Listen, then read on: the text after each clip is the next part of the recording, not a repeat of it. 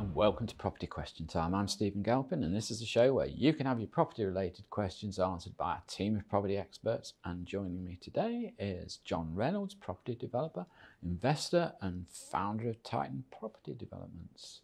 Welcome to you, John. We obviously didn't frighten you off the first time, so no, you're back. Happy to be here. Jolly good to see you.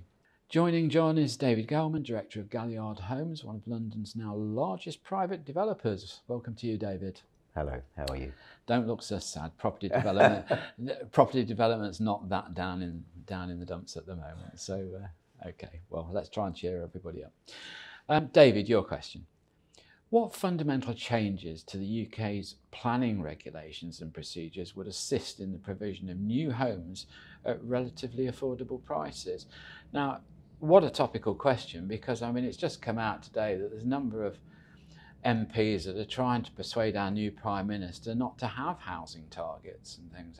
I'm just lost with it all. I think it's just a minefield. It's a minefield that the politicians have never really wanted to get hold of and really wanted to deal with by the looks of it.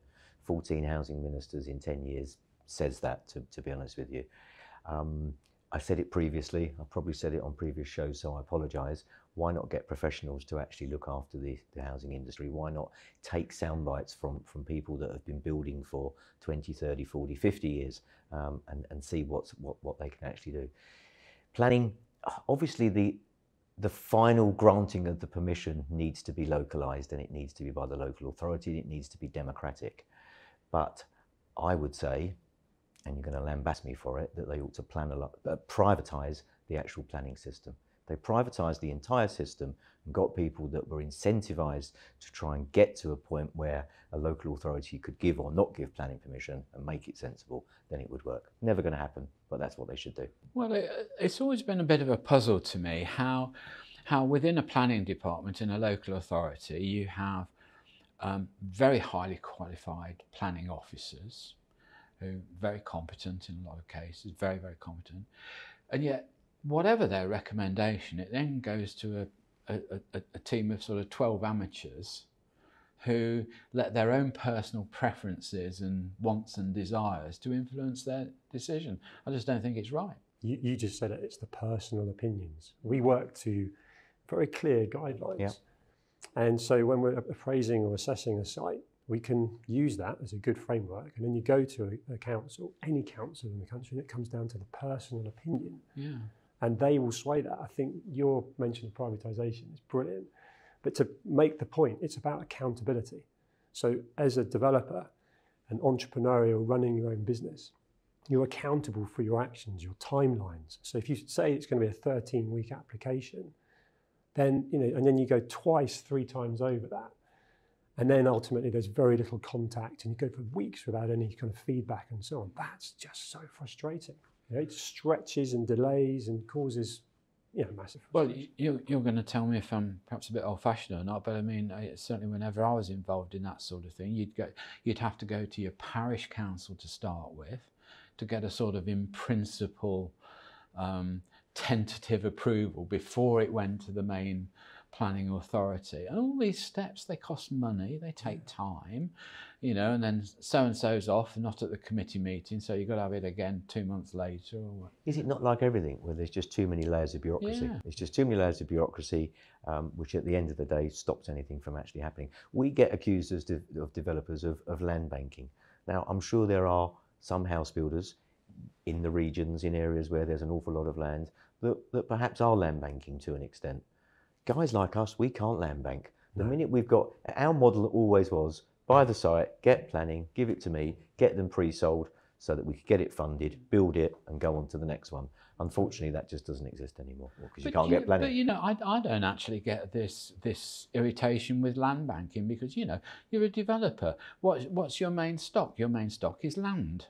True. That's what you're going to develop. So if you see an opportunity to buy it, you buy it. You may not have the free funds available to develop it for this year, next year, or the year after. Well, so what? It's going to come around sometime, isn't it? Well, we can't rely on the local authorities or the government to develop, so it is down to the private developer. And we need help. We need help with this planning situation, but I can't see it coming. No. Sorry. One idea, which I'm sure you'll both smile at, is again on that accountability side of things, and almost bringing the privatisation is a developer will pay more for certainty. Yeah. So if you had professionals in the process that ultimately adhered to policies and to timelines, and you paid for that process, then ultimately... What, in higher fees? Yes. Yeah. Yes. Okay. Yeah. If they failed to meet those timelines, there'd be a penalty. Yeah. Dare I say a refund? Now, I'm sure, yeah, I knew you'd laugh. But imagine us in a private sense of business. We could agree that, because you know what, I can do that, and I will make that happen. And we agree what we need to have. We're both aligned. It needs new housing, we want to do new housing, but the whole thing falls apart when no one's accountable, and there's just no incentive. There's no incentive for them to give planning. But I've said this so many times on these shows, when you get the government coming out and say, we're going to build 300,000 homes, who's we? Who do they mean?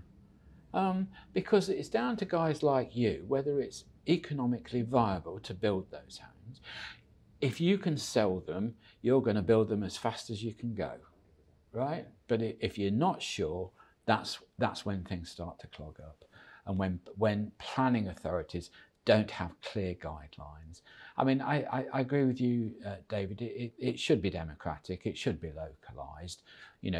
People know best their own location, don't they? And they know what's right and what's wrong, really. But there needs to be, government guidelines to say, no, you can't just refuse this because you don't like it, or It's just classic NIMBYism. Simple. Well, as it that. is. Yeah. Okay. All right. Well, thank you for that, John. With such an emphasis on energy conservation at this time, do the panel think that the government's push to encourage retrospective insulation is really practical? It seems to be difficult to finance such works. The payback period is often very long, and although loft insulation is the obvious target, without the rest of the property being treated, effects may be absolutely minimal in relation to the cost. Or even counterproductive. Counterproductive, if you're insulating the loft, you're isolating the sort of header tanks and other pipes in there that then ultimately can freeze and break and cause further problems. I think it's a construction, it's a build issue where you're talking glazing, energy efficient boilers, and how far do you go with it? Almost like bringing a kind of almost an EPC rating into that scenario. I think it's great the government are trying to help, so credit where it's due, but it's like a sticky plaster over a broken leg. It's not going to fix the problem, and it's being kind of more pioneered in the traditional English terraced house. It's not really working. No. It needs more thought, and we've said it in this conversation enough times. It's decisions being made that haven't really felt like they've been well thought through. I read an article the other day. It was about these heat pumps that you can now have, and somebody was looking up what they should do to help with their energy economies, and they went on the government side and it said the only way you can do this is you get a heat exchange, heat pump. Okay, so I thought, oh right, well that's good, and they start looking it up, and it's 35 grand for the heat pump.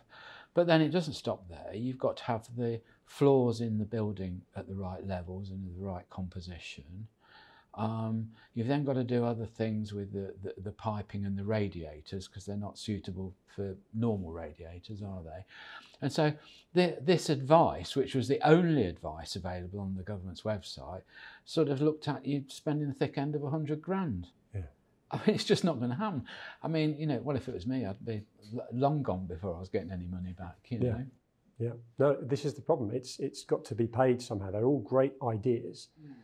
And again, sitting here as developers, that becomes the conversation of trying to put that into new homes, because of course that then eliminates any retrospective stuff. But that, again, it costs huge money. Costs. And, are you going to get that back on the value of your home? Doesn't seem to be at the moment. No. Well, we can think of a couple of surveying firms that wouldn't give you an uplift for evaluation. This is the problem. If you could genuinely say, I'll spend an extra 50k and I'll get it, then of course that works. That's not how the system works. Well, it's a pity we haven't got a bit more sunshine in this country, because I quite like Elon Musk's idea of having these battery banks outside of your house and storing up your own energy. But I think we'd struggle a bit here in November, wouldn't we? Absolutely. we'd all be a bit cold. Are you rowing back on sort of green items in your developments, David? We're not rowing back on them because we don't have any choice but to produce them and to include them within the schemes, because that's part of the whole planning process. Do they environment. Do they specify what you must do, or do they just give you a target energy rating? Depends where it is and depends which local authority. They specify what you've got to achieve. Very difficult, isn't it? Again, and it comes down to this business of consistency, I suppose. There isn't any. Different in every authority. It's just like refereeing a Premier League game. It's the same thing. There's no, there's a lack of consistency, because it is down to people's personal opinion and conjecture at the end of the day. That's part of it. We've got a scheme that we've owned the site now about 2.5, 3 years in Reading, and they have just brought in, or suggested now implemented, a zero carbon policy. Great idea, but it's mid-application. We've already done our viability and appraisal, and it's been enforced. So again, that's coming all our way. And we will have to adhere to that to build these flats out, incorporating it. And it comes off our bottom line. But also, doesn't aesthetics come into this? I mean, I'm just thinking, if I bought a lovely barn conversion or something, the last thing I'd want is a solar panel in the roof and a windmill whizzing around in the garden. I mean, just wouldn't amuse me. I think the windmill sounds quite nice. I agree, the solar panels are no good. But... Okay, all right, well, that's all we've got time for in this half of the show, so join me again after the break when we'll be asking John and David more of your questions. Hello and welcome back to part 2 of Property Question Time with David Galman and John Reynolds. Welcome back. David, do the panel think that the current energy crisis will have an impact on construction practices related to energy efficiency? If so, what kind of changes are we likely to see in new build residential properties? I suppose really it's an extension of what I was just asking you, really, isn't it? Pretty much. I think we've been through the whole process of providing centralised heating and hot water systems. We've been through the process. I think you live in a building where you've got the centralised system that actually 12 months later was turned off because it wasn't working properly. I'm sure we've had that conversation. Correct. Yeah. So you've got all of those things to think about. I think it will. I think that the idea of a centralised system should work, but unfortunately, so the caps that the individual homeowner is able to take advantage of at the moment, you can't get them. Businesses can't get them, and so on and so forth. And it's going to push service charges up, because if your energy is included in your service charge, it's going to push service charges up. Well, our heating and cooling costs have gone up 300 to 400%.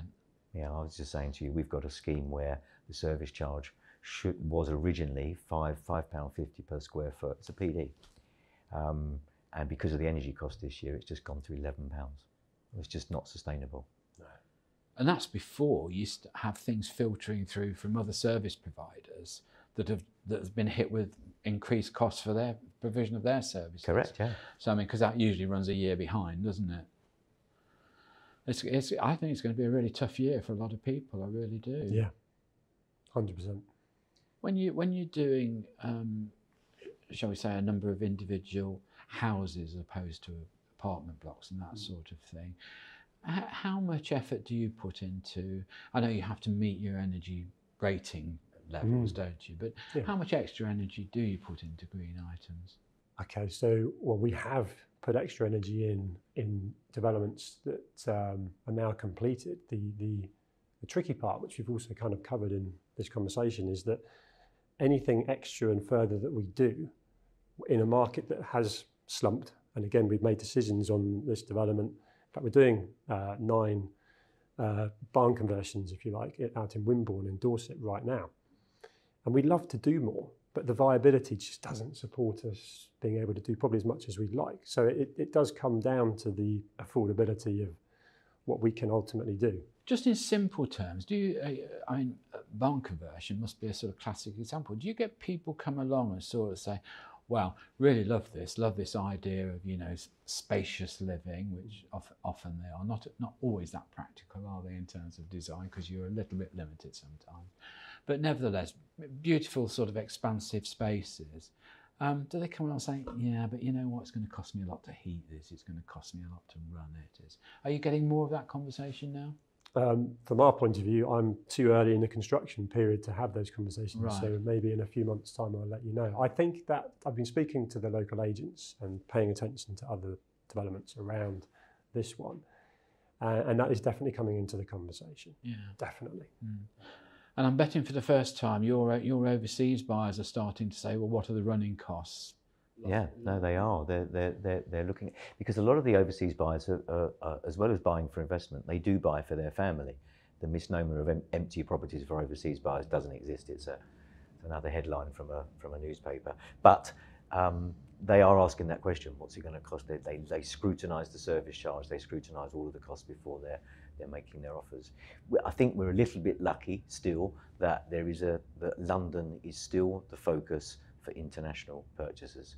They don't want to be in Paris, they don't want to be in Frankfurt, they want to be in London. So. Well, our real estate laws are superb, aren't they, in terms of safety of ownership, in terms of knowing where you are, and it is a capital city. There's always going to be somebody, isn't there? Maybe not at the level you want, but there's always somebody. He'll be back. They'll be back, yeah. Okay, thank you for that, David. John, what do the panel think that will be the effect of rent caps if they're introduced?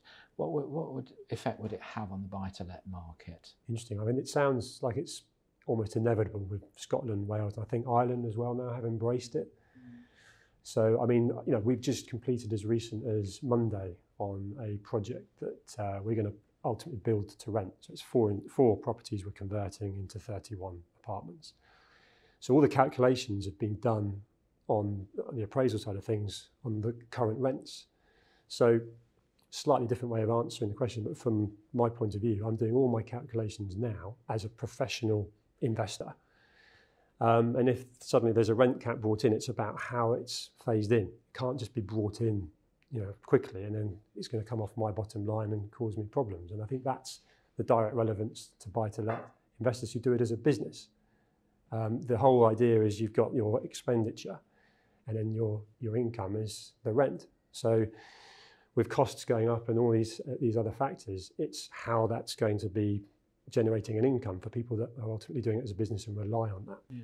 Well, I mean, buy-to-let is just a sort of margin business, isn't it? You know, you borrow and buy at this level, and you rent out and you let at that level. Bit in the middle. Yeah. So you take the bit out of the middle, and with all these fluctuating costs, rising interest rates and all that. So we were having this discussion the other day. For instance, you know, if you're borrowing at 2% over base and base is 0.5%, well, okay, that's so much. But if you're borrowing at 2% over base and the base is 7%, you know, yeah, that's a big cash difference. Absolutely. Although, make it unviable. Although in theory the margin is the same, but you know, True. It's a very difficult market, and I can see a lot of people coming out of the buy-to-let market, especially with the sort of government trying to discourage the accidental landlord and trying to push things towards bigger corporate exercises. I mean, I think bigger corporate exercises can work in some ways. You will get consistency of product. You know, people are, you know, if big insurance companies, for instance, or some of the big department stores even are doing it now, and they're having blocks built and saying we're going to rent them. You'll get good quality product on the market. True. I think you might see, and you could see, you saying about big department stores and converting their properties into build-to-rent units. You could see a little bit of brand loyalty coming in. I think you're going to see a lot of people that are going to be renters for the rest of their lives. So they'll rent a Stephen Galpin home. Yeah. And then when they're ready to move to a slightly bigger Stephen Galpin home, because they've been such good tenants and you've been a good landlord, you'll say, come and have a look at my scheme around the corner, and it's slightly more expensive. And I think that's going to happen. But David, with your company, that's how you exist, isn't it? Very much. You've got a very good following of buyers from around the world who follow your developments, and that's great. I mean, we're not going to mention the department store, but it's a big department store that's well known for, shall we say, good solid quality. I think they'll get quite a following if they carry on with the buy-to-let. As you say, brand loyalty. But it's a very difficult market, and I just shudder to think how the government will think about bringing in a cap. I mean, if you're a landlord and you have to register your rent with the local authority, that's fine, because you can just say, well, okay, we'll permit a 5% uplift this year or next year or whatever. That's easy to do. But when you're starting off from a, you know, pick a number out of the sky, I just don't know how it's going to work. No, I totally agree. And I think one thing we've noticed is there's a lot of people that love the asset class, buy-to-let, and whether they're in it already or they've been wanting to get into it, people are sat on cash now and they're terrified of the inflation and potential future, and stocks and shares are volatile. So I think some of the traditional buy-to-let landlords that are selling now in a sort of panic are being replaced by people that are taking a much longer term view. That bricks and mortar, not necessarily looking to take the income now, but very much just want to plug in, be part of it, and it's kind of a pension and a inheritance for the kids. I was always brought up to believe that property is not a 5-minute business, and if you think it is, you're a mug. You're correct. You know? Yeah. But there we are. Look, gents, what I'd like to do, just for the last couple of minutes of the show, I just wonder if I could, first to you, David, and then to you, John, ask you just for your thoughts on the market for the coming year. Thank you for that very nice, easy question. It's going to be tough because there's almost a perfect storm. You've got interest rates rising. You've got interest rates were so low for so long that suddenly it's a little bit of a shock to the system for individuals that all of a sudden, as you've just said, they were paying 2-3% above a very, very low base. You know, a mortgage rate now could be up to sort of 6-6.5%. Now, compared to when it went to 15%, which you and I remember, that's not too bad, but actually it depends where it's coming from to reach there. So I think it's going to be very tough.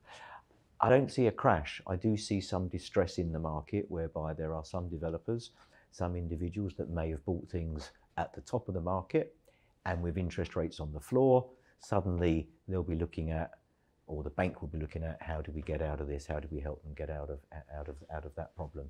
So I think there'll be a little bit of that, but I genuinely don't see a crash because there's still this huge structural shortage of property. Yeah. And it's going to go on. We all need homes. Absolutely. I echo that. I think I've talked about it with a lot of people, including people in banking that I know and financiers, and I think the reason why I think there won't be a crash is there's a lot of people that are effectively sitting on cash. And it's clear that everything's just nosediving, so we're sort of trying not to be doom and gloom right now, but it is a pretty negative environment. At a certain point, people that are sitting, whether they're professional developers, investors, or just people with money in the bank that want to come in, will make a decision that was X, it's now Y, feels like a good investment, and I'll come in, rather than a crash is where there's no one there wanting to buy anything. And I think exactly the fact that there's not enough stock, you know, creates a scenario where there's, you know, people that want to come in. Well, I mean, David referred to the days of 15% interest rates. I can remember sitting in the developer's office with it going up 0.5% every 2 or 3 minutes. And I won't describe some of the language that was going on in there and some of the sweaty brows. And also at that time, I think we went into an almost total void of any property transactions. And it was almost 2 years, I think, before anything actually. So I can remember seeing the first sold sign on an agent's board for ages. And I'm crikey, you know, almost crashed the car, you know, looking at it. I mean, I don't think we're going back to that because I think homes are needed. But I think I'll just finish by saying, you know, when people say to me, oh, well, I'm sitting on property, it's all going down in value and I'm going to lose money, I would just say, well, don't sell it. Yeah, exactly. It's when you crystallise, isn't it? Yeah. Okay, well, look, David Galman from Galliard Homes, thank you very much for coming in. John Reynolds from Titan Property Developments, thank you for coming in.